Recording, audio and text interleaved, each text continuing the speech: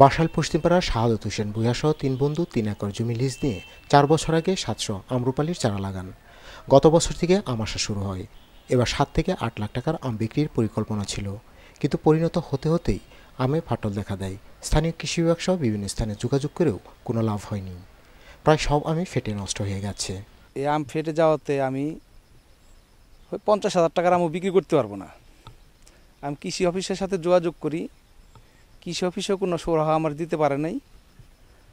আমার প্রচুর লস হচ্ছে। কৃষি বিভাগ থেকে আমের রোগ প্রতিরোধের বিভিন্ন উপায় জানালেও তা কোনো কাজে আসেনি। মাটিতে যদি ক্যালসিয়ামের অভাব হয় কিংবা বোরনের অভাব হয় কিংবা পটাশ সারের যদি ঘাটতি পড়ে তাহলে আমটা ফেটে যায়।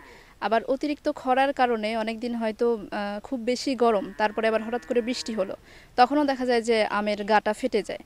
তো আমরা এই ক্ষেত্রে কয়েকটা ওভারঅল ট্রিটমেন্ট করতে পারি। সেটা হচ্ছে যে বর্ষার আগে এবং পরে আমরা গাছের গোড়ায় কিছু পটাশ সার, কিছু ইউরিয়া সার ব্যবহার করতে পারি।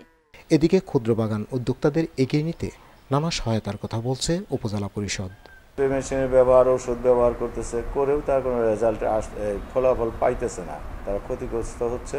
দেখি আমরা উপজেলার পক্ষ থেকে তাদের জন্য আরও কোনো সুযোগ সুবিধা যদি করার সুযোগ থাকে আমরা করব।